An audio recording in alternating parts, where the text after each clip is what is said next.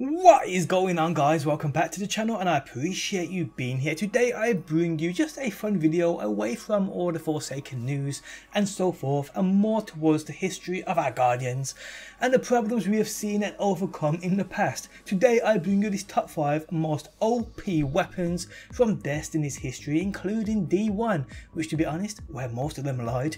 But before we get into the video, guys, every single month to give back to my most loyal of subscribers, I am giving away a fully customizable controller for either Xbox or PlayStation. To be in with a chance of winning it, simply drop a like on this video and leave a comment down below. The controller will be sent anywhere in the world, so it doesn't matter where you are based. Enter the Gleam link giveaway, linked at the top of the video description. It's fast, simple and legit, people. Good luck, everybody. Okay, so first, before we get into what in my opinion are the top 5 most OP weapons of all time, let's check out some of the other ones people considered OP. Firstly, a weapon that was OP in D1, and that was for PvE, and that was the Galahorn. Oh boy, do I miss this weapon. A weapon they confirmed won't be making a return to D2, but who believes Bungie nowadays? The Galley was actually one of Zer's first ever exotics he brought, but many like myself at the time didn't know how good it was, or eventually would be, so we skipped that week's exotic, saving our strange coins, hoping the next week, the following week, he'll bring something else which we thought might be more useful. To be honest, it was a weapon that, although was great from the start, it eventually became the must-have weapon around the start of the Crotus End raid, which was part of the Dark Below DLC. Around then, it became the must-have weapon for that raid. I remember LFG requirements to join was to own this weapon, and it's soon become an icon. It's probably the most recognised exotic in the Destiny universe. If you know about Destiny, you know about the Galley. It's as simple as that. But how about the Surus regime, pre-nerf year 1, the original? The very first weapon I believe many loved, which Bungie ended up nerfing into the ground, and along with it every other auto rifle. It was a big move by Bungie, and until this day auto rifles never really made a recovery in D1. The weapon though was amazing. Back in the day it never had the new perk spinning up. It had focus fire.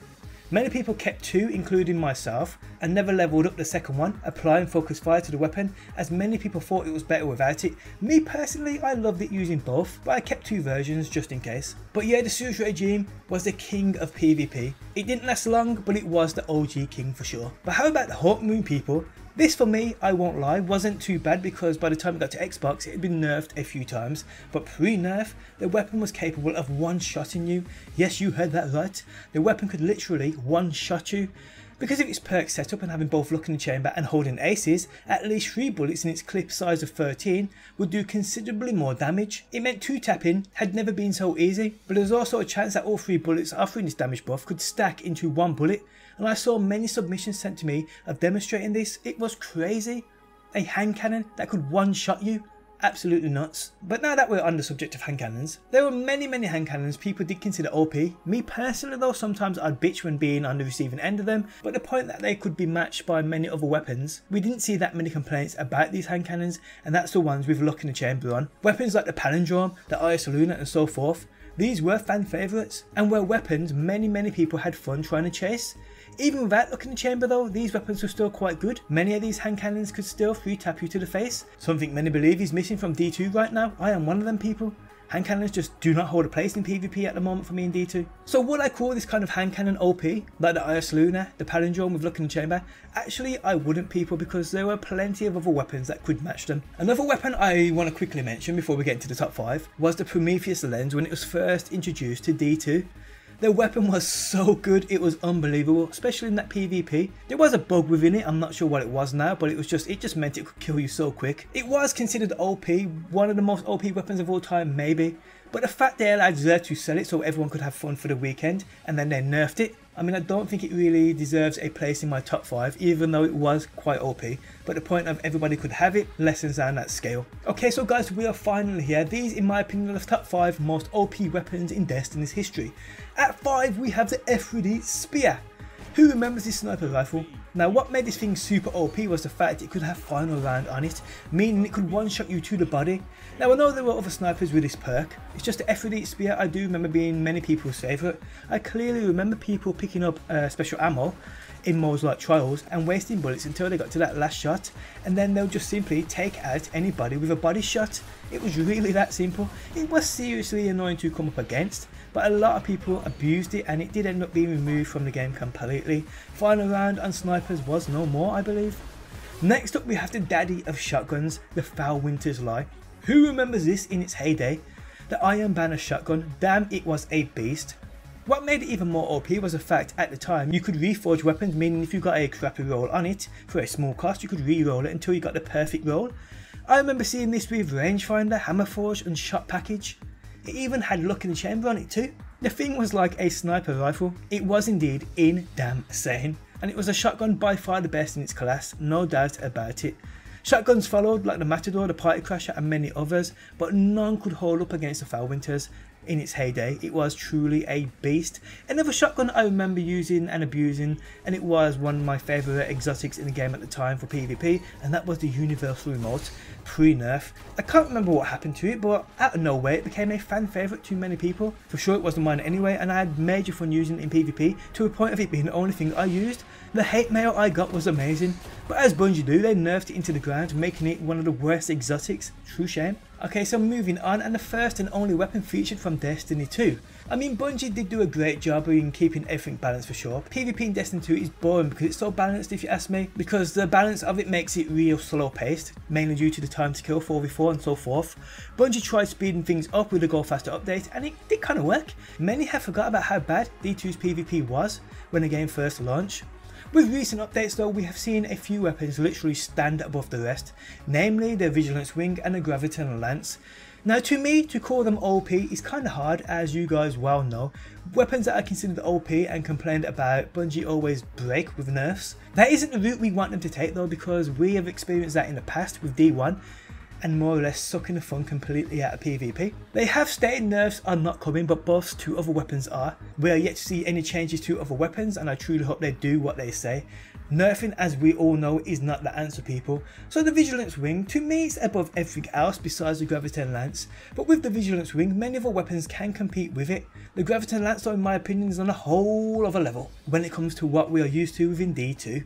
The weapon is OP, I will say it, but not with the intent of it being nerfed. No, we don't want that. But it is OP.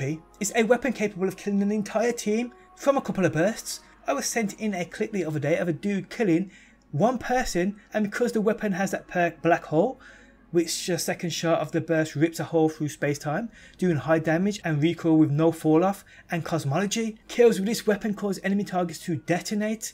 It killed 5 others, including the initial target. He wiped out 6 people with 1 kill, if that makes sense. No other weapon besides Heavy that I know of in D2 can do that. The weapon is nuts, people, and that's without talking about it in general. It basically has max range, almost perfect stability, and can almost 2-burst everything. It's a true beast, people, it really is, and it's the first of its kind in D2, hopefully it isn't the last.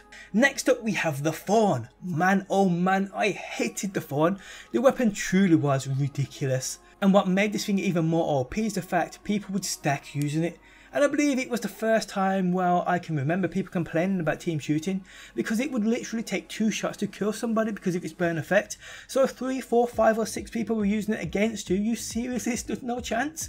I remember when it was all that was used in Trials of Osiris. Damn, that was terrible to play at the time. One of the worst states I can actually remember Destiny's PvP being in, but that's just my opinion. I know many people like the Fawn, but I wasn't one of them. It was the go-to weapon. You were forced to use it because of the way people played with it. It was the only thing that could match it was the Fawn itself. And to be honest, once Bungie announced that it was receiving a nerf, many people had a massive sigh of relief. The Fawn was a true animal of a weapon. It will never be forgotten.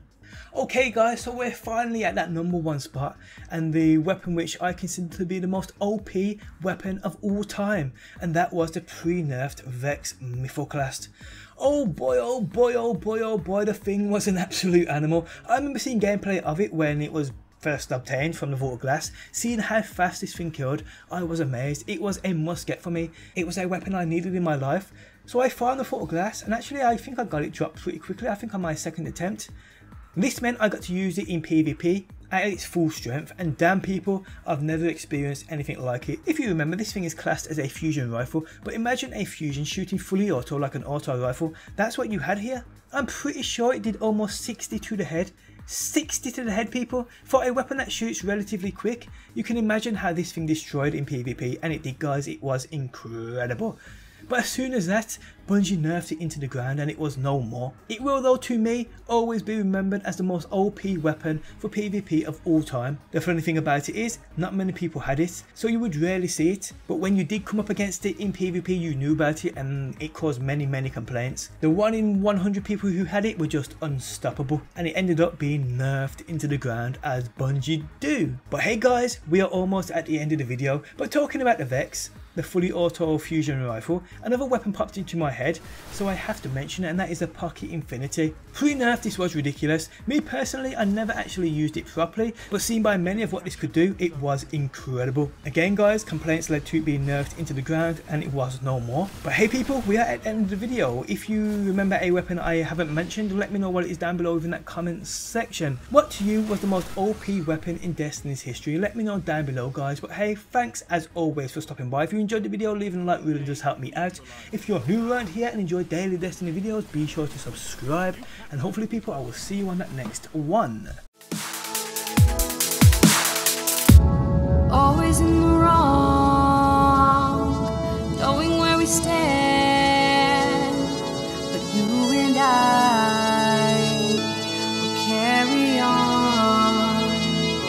We never get it right.